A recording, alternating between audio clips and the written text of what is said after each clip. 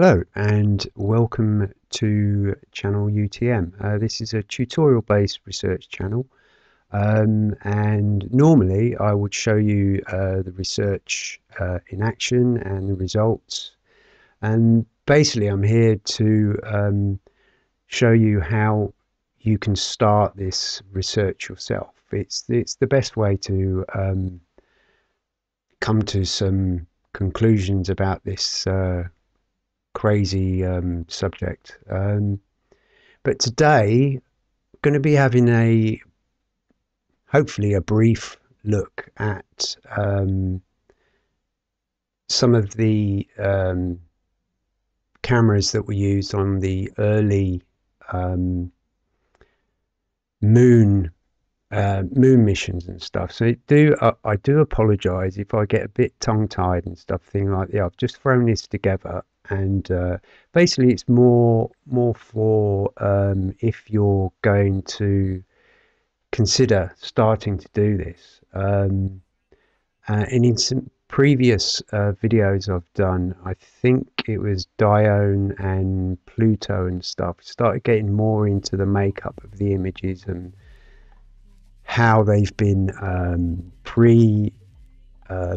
edited,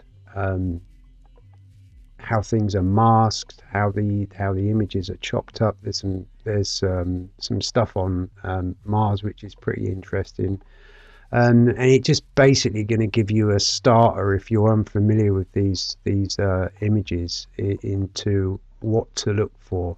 So just more understanding what is going on in the images will give you a head start when you start doing the research. So I was just reading up on some things, and I thought it was quite interesting. So I'm going to give you some information.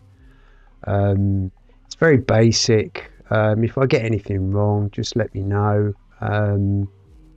It's I wouldn't say it's too much. Well, it is a minefield, and not sort of thing. So basically we're going to be looking, well, where do I start? Let's have a look at this. This is so basically the images that we deal with are pre-edited. So even though on the channel we enhance the images, you could probably say that they're de-enhanced of sorts, sort of thing. So and like I always say as well, just pause and have a read, and not so much with the images because I haven't done anything to them, but I will be doing some follow-on videos with some of the images that we're going to be having a look at, and they're quite incredible. So this is cool. So I'm going to focus on the American one of the series of missions to the moon, and I mean the moon has had dozens and dozens of orbiter reconnaissance missions on it, well, as far as much as we know. Oh my god, yes. So and that's just the US. It doesn't include anyone now who are, you know, the Chinese and the Indians, and everyone's going.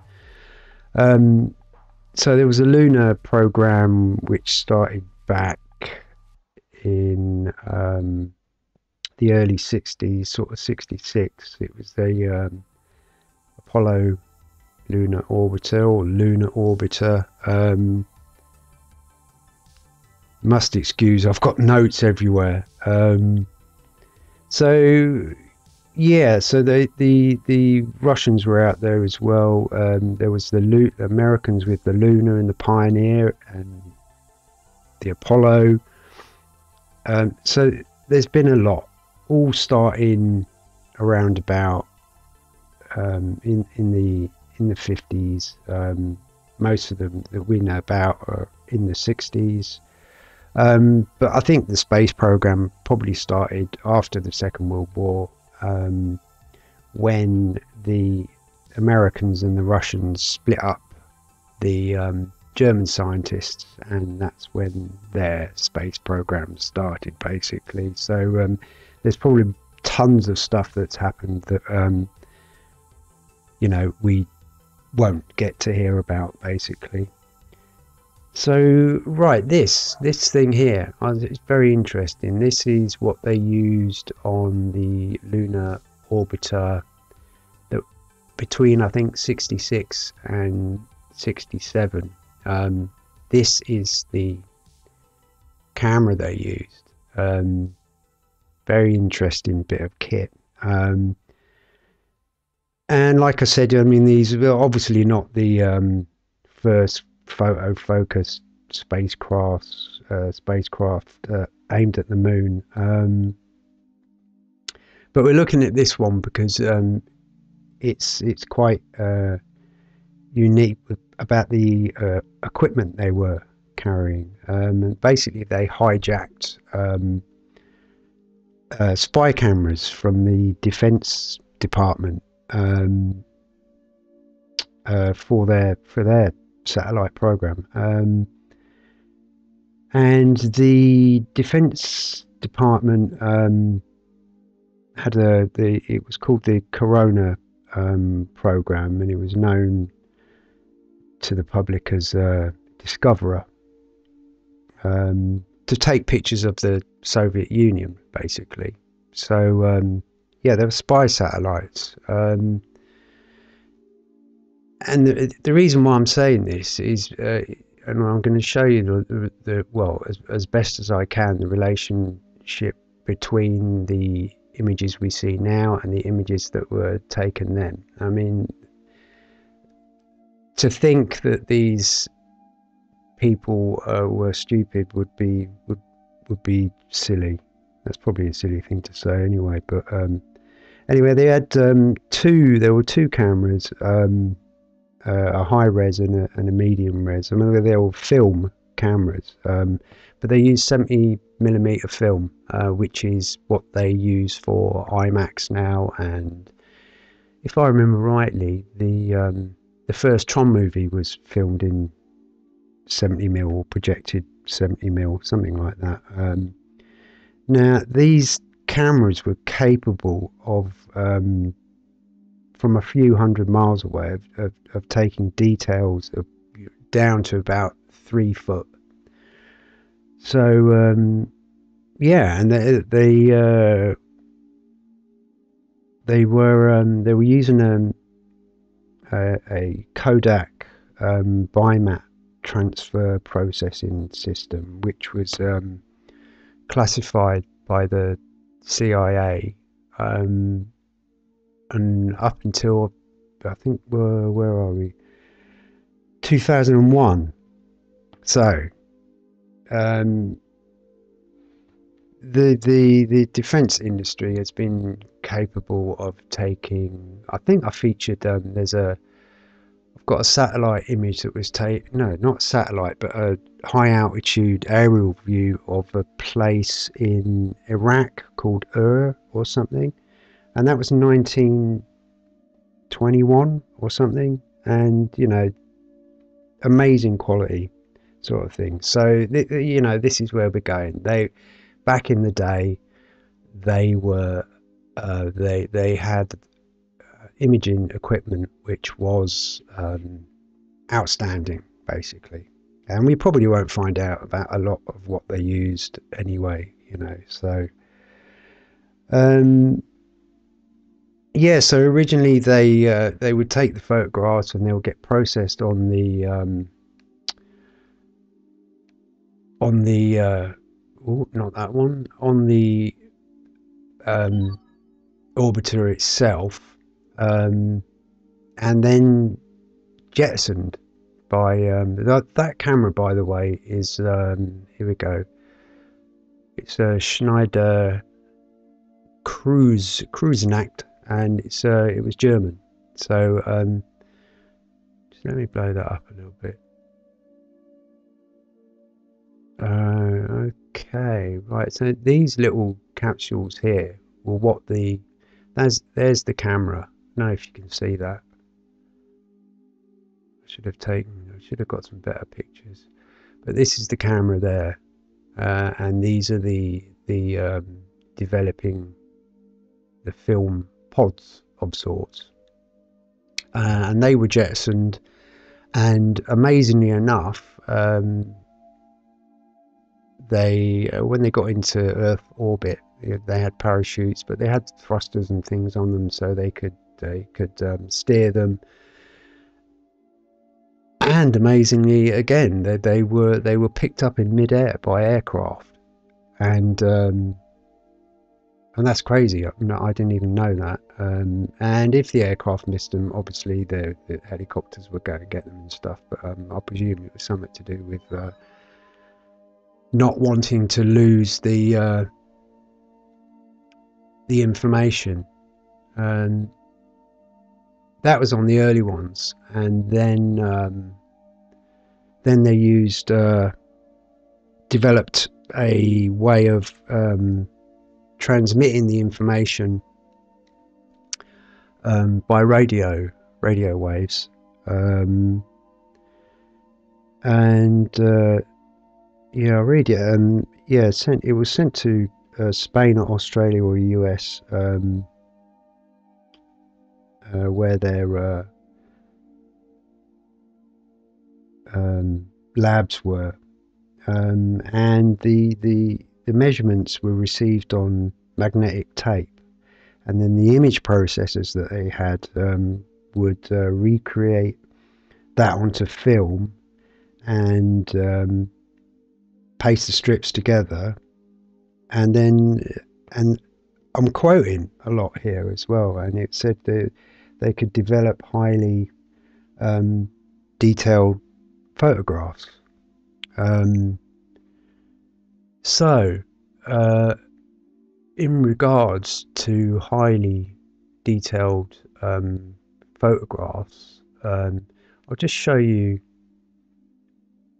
that this is quite a famous image, and lots of people have done enhancements and research on this, and there's a few things I want to point out on this as well. You can see the film strip running down the side here, and what look like the strips. So, like I said, do excuse me if I get tongue-tied. And this is basically for, like, if you wanna start. I find it interesting, so I thought I'd just put something out there, because I'm learning stuff all the time. Finding out about the images and what's hidden in them, because I was doing something on Pluto, and I did an update on it, and I completely disregarded one part of the map because I thought it was what it was, but when I inspected it more, I found out I was completely wrong. So that's why I'm showing you this. So it's just the basics of, I think. So I've got another. Have I got another image with? I have, but I haven't done anything on it. But just quickly, I want to show you something, because it's quite interesting. And they put the film strips in. They're all numbered. They're upside down and back to front.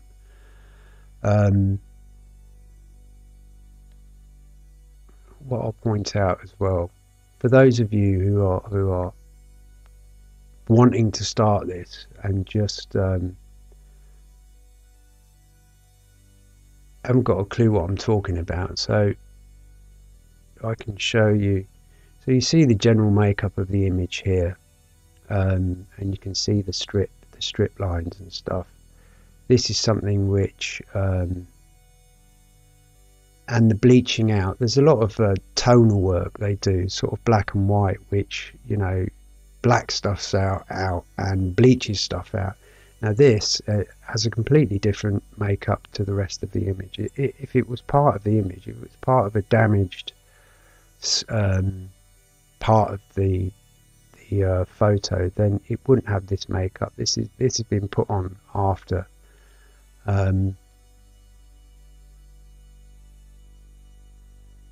And it's plain and simple.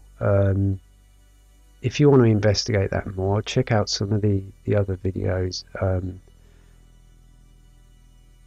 and it just looks totally out of place. Now, I've been playing with this type of software for years now, doing illustration and various things like that, and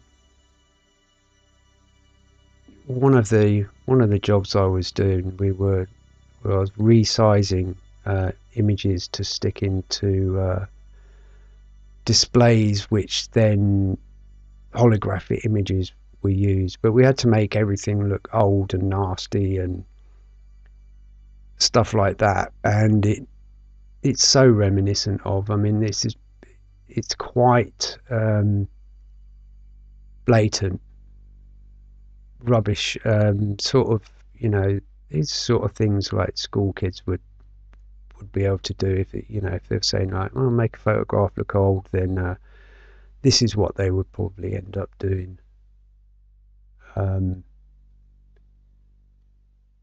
it's weird as well. I can show you in the other image here. You can see there are lots of vertical lines in this as well, which really doesn't make a lot of sense, and there's some repetitive bits, but I think they're on the vertical line. So anyway, he said he'll try not to chunder and go on of sorts, but if I just pull some of these down and we follow the horizontal lines. Now if you look at where the film is, I mean, I don't know enough about how they put these, you know, these images together, but to me it looks very wrong. So I'm presuming that is the stitch line of these strips of film which they put together. And if we go over to the other side, you can see that they don't meet. These little cutouts here are where that's an individual piece of strip of film, and nothing marries up at all. Just a quick observation there, but you know, you start asking questions basically.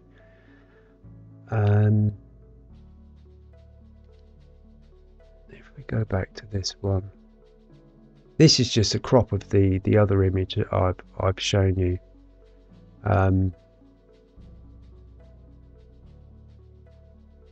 Now I did read about, and it's in one of the other videos or something, there was some software they developed, and they called it was basically a de-striping that would get rid of the seams in the images.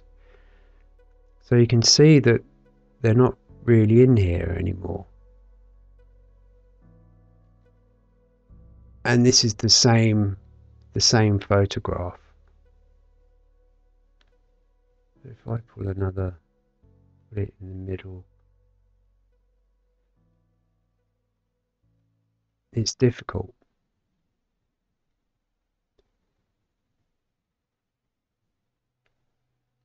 But as far as I'm aware, if we have a closer look here,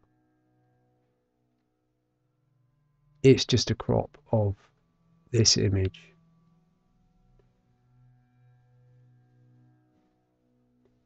And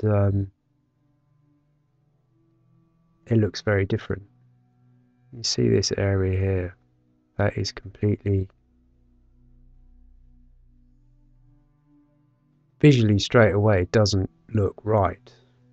Also draw your attention to, and these are good images to start researching on. These areas here, you can see sort of like the grid layout. It's a structural layout here, but I will go into this in another video with these photographs featured, but you can see it here as well.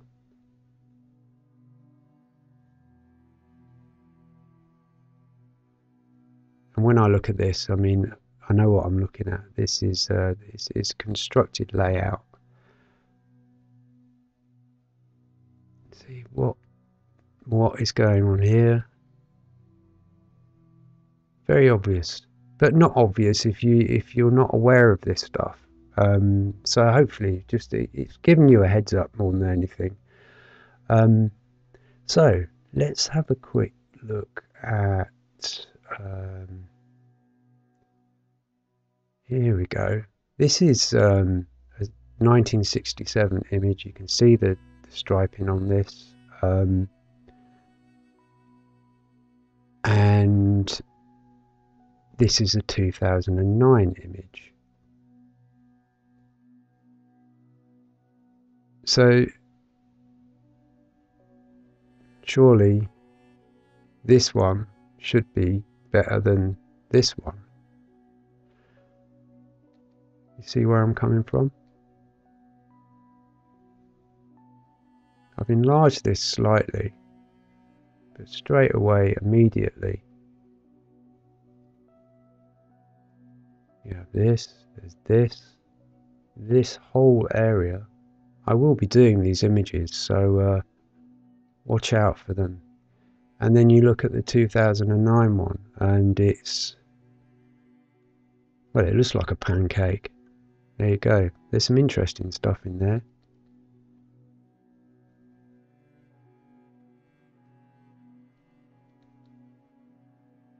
So, and if we go back to here, just go that a bit bigger. First image, okay, and digitally restored version here. Okay, so here we go with the original, and just quickly, like I was showing you with the lines with the strips, we take that as being a strip, that, and let's chuck one over here.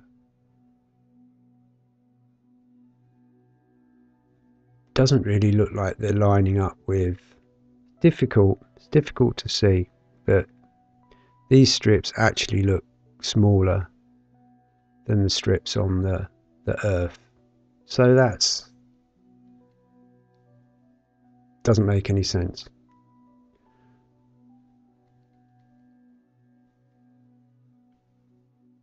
And straight away in this image, and this is very low quality as well,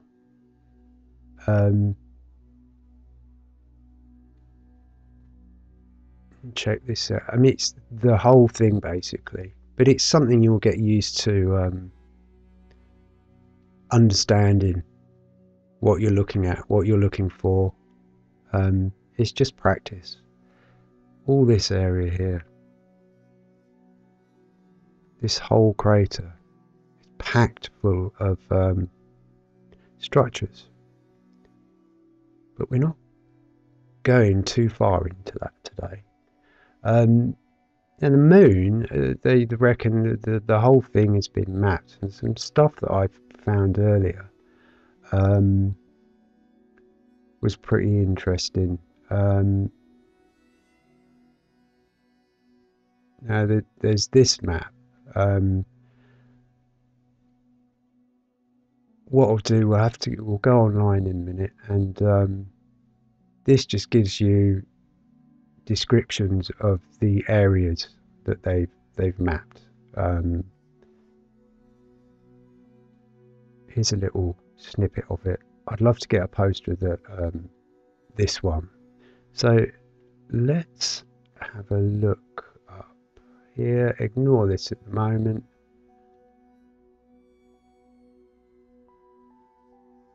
Okay, so this is, do excuse the computer. This is what we're looking at. And like I say, pause it and have a read.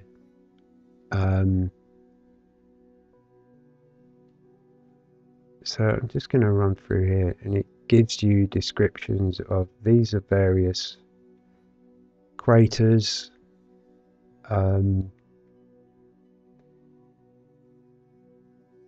It's interesting stuff. This would be a very cool poster to have.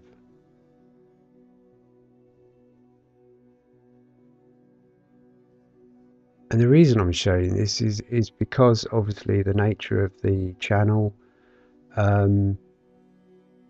and we're talking about, you know, what I'm finding, what other people are finding and have been finding for a very long time now.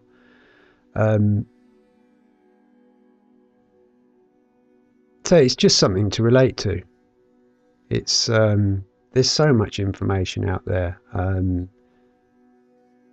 It's just nuts.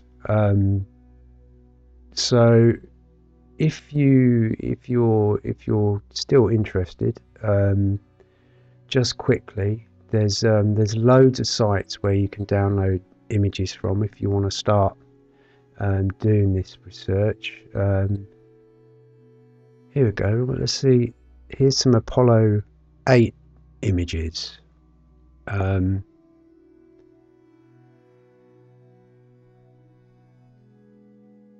So, and I can tell you now, these have been pre-edited of sorts, because they're publicly available, and you don't have to search too hard to find them. Some of the very early stuff is there's some interesting. Might take you. I don't know if it will take you long or not, but there was a bundle of Russian Zond missions to the moon in the early 60s, and they are very interesting images, loads and loads of detail. But so there's tons of places to look at. There's this with all the new star-spangled LaRock images of the moon. Here's a few completely edited, softened out, airbrushed. Look at that though. I have got some of these images coming up. Sorry, but what the hell is that?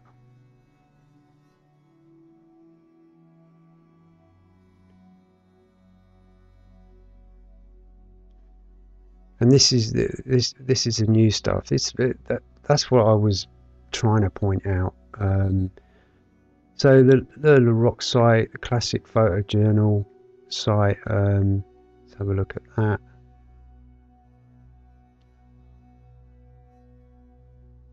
Terrible quality.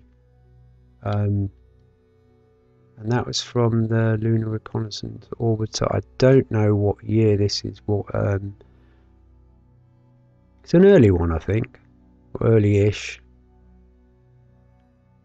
I'm not sure, but I'm just giving you, just trying to point you in the right direction. There's ESA, and there's also, we have got Apollo Image Archive, and there's the Lunar Orbiter photo gallery. There's thousands of images to choose from,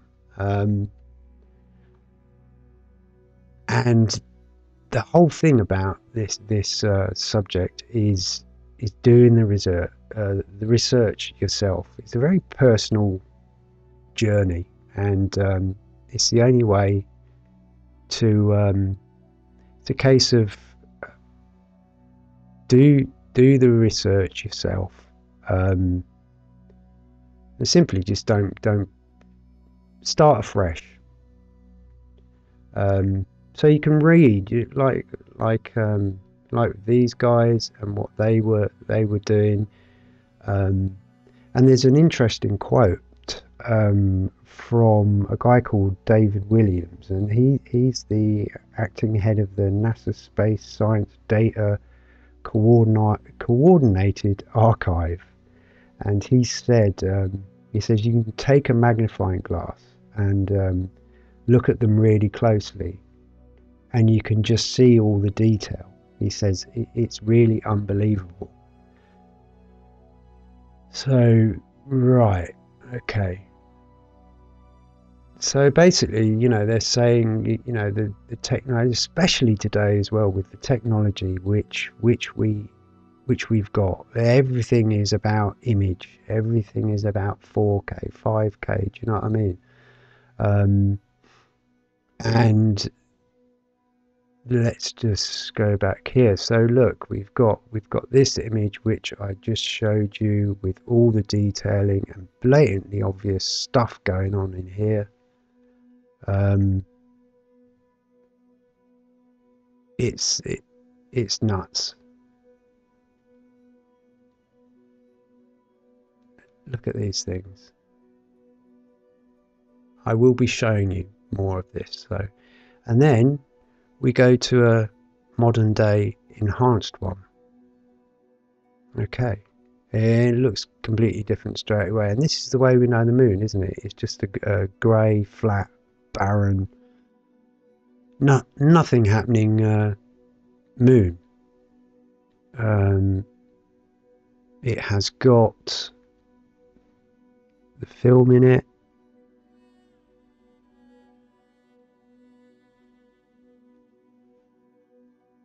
I don't know why it's got the film in it, because they've obviously used the de-striping software to get rid of the striping, so you can see it better. Obviously, look at the image. Now, where are we? Right, and this, it's simply just had a little bit of contrast onto it. Obviously, the moon and the Earth is completely bleached out, so be careful with your contrast and stuff. Anyway, I explain all that in the videos and the tutorials to get you started.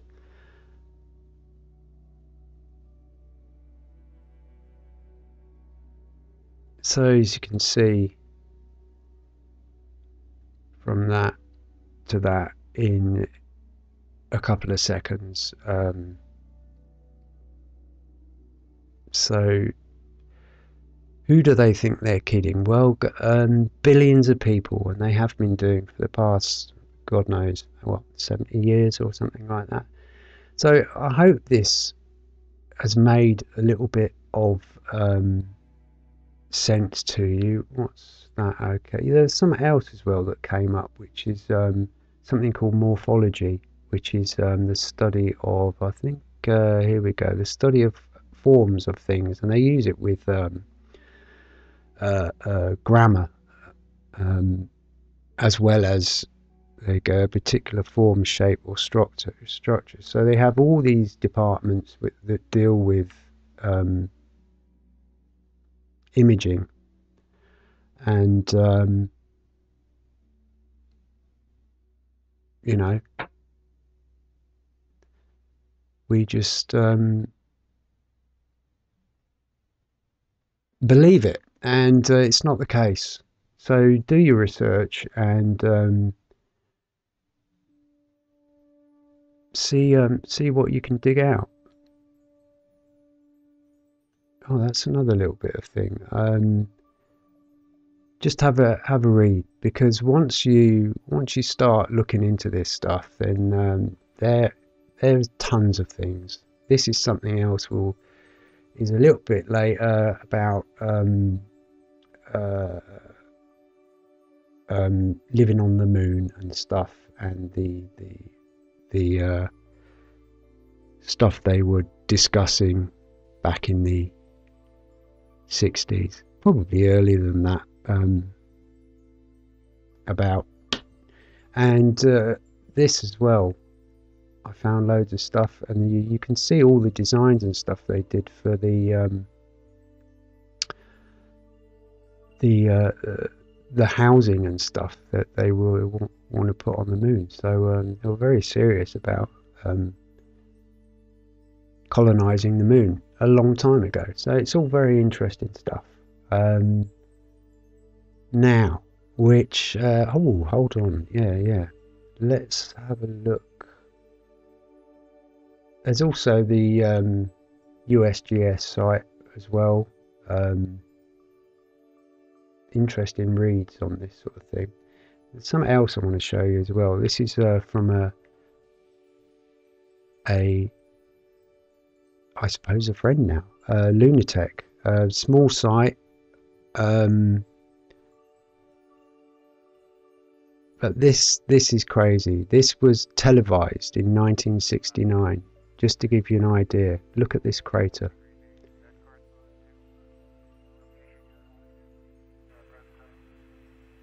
If we've got any volume on this. Roger, we're showing your present position is about 70, but go to his site, check him out. looking back towards the east. You'll probably hear my music as well. I've got speakers and stuff all over the place. But it's quite interesting. They get a bit tongue-tied when they get asked to describe what they're seeing. What you're seeing in the middle of the screen now is the crater Schubert, and Gilbert U is in the center right now, and this comes up at about a little over 12 minutes before power descent. Instead of looking back at it, we'd be looking straight down at it at that time.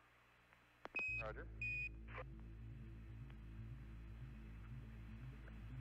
We show you an altitude now of about 110 miles. Of course, you'd be considerably lower at the initiation of power descent.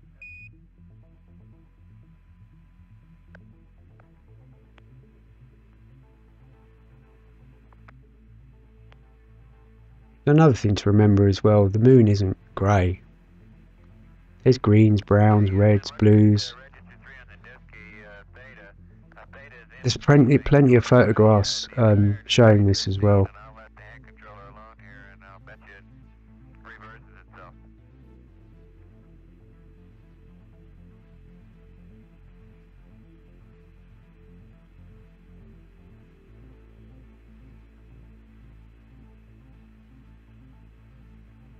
Just have a quick jump.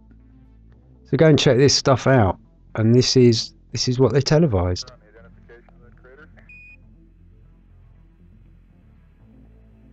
It's got a fair few videos now.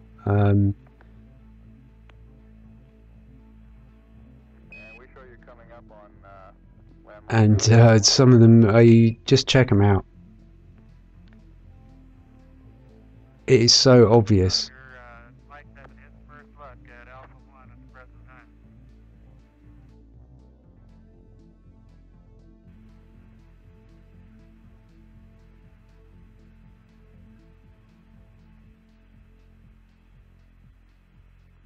Once you understand, when you start doing this, when understanding what to look for, or it literally just jumps out at you.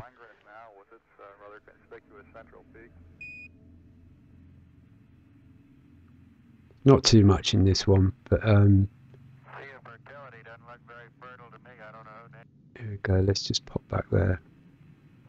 Roger, we're approaching. But watch it and listen to how they're talking. I mean, look at the state of this. Fast to ignition. This is equivalent to 13 minutes before Look at it. ignition. Amazing stuff. About 83 degrees east. Would that correspond to? Yeah, that is Lunar site. Brilliant videos. Alright guys, I hope it didn't go on too long. I hope it helped you out. Just wanted to point a few things out. It's all very interesting. Excellent. Okay.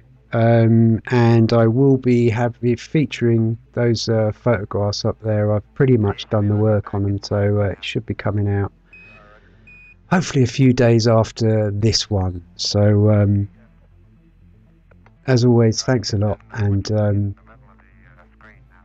I'll see you soon.